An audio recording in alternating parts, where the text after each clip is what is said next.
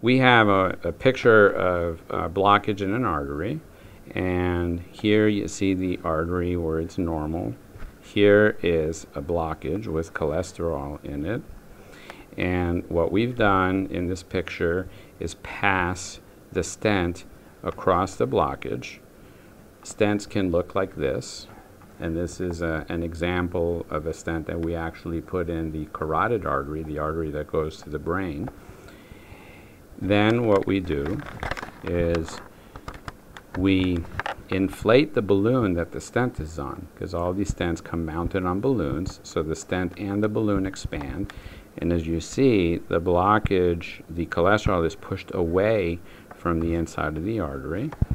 And then we deflate the balloon and pull it out. And now the stent remains expanded. And you can see the red blood cells flowing through with normal blood flow in the artery.